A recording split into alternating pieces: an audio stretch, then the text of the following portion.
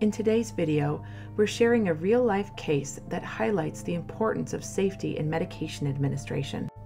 This is a story of a 67-year-old patient who went in for routine knee surgery and almost didn't make it out. The anesthesia team was prepared to administer bupivacaine intrathecally for a spinal anesthetic. However, tranexamic acid was given intrathecally instead. Within minutes, the patient experienced severe symptoms, including seizures.